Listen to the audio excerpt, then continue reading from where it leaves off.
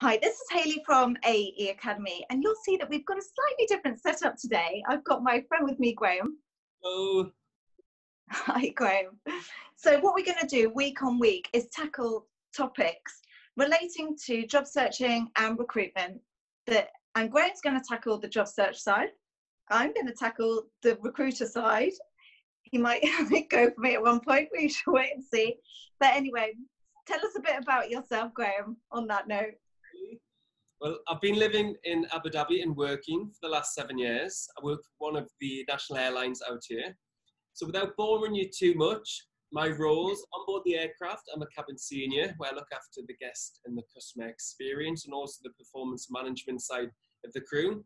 When I'm on the ground as a corporate trainer, we do a lot of leadership and development courses. We focus on coaching the cabin managers and cabin seniors so they can perform ultimately better on board the aircraft. We like to motivate the crew. We like to try and pass on the empowerment to the crew so they can make their own independent decisions for the business to benefit other colleagues, guests, and external partners. So what's your current situation at this moment in time? Well, Hayley, it's like everyone all over the world, whether in London or the Middle East, nothing's as rosy as it was a few months ago. I think on the 14th of March, things went a little bit pear-shaped. They grounded the airline. They said we weren't going to fly. It got to April, it got to May. It said we can't maintain the manpower. And on the 2nd of June, they sent me an email to say, unfortunately, due to the current climate and pandemic, that you're no longer needed. And that was ultimately the termination.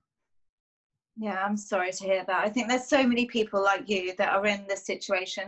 And this situation is difficult for all of us, that nothing's certain. But what is your plan for the future? Well, that's $1 million question, Hayley. What is the plan? I've been so comfortable in the last 7 years and content and happy in my job that you don't think of the what ifs. And so I'm in a position now with the what do I do and now find out what that what if is. So I think this is the thing. Moving forward, Graham has this experience with coaching and training with Etihad, but I also have coaching and training on my side, but from a completely different perspective. So Graham and I are going to come together and kind of put forward our perspective on how to change, adapt, and each week we're going to cover these topics. So tune in next week for the next hot topic.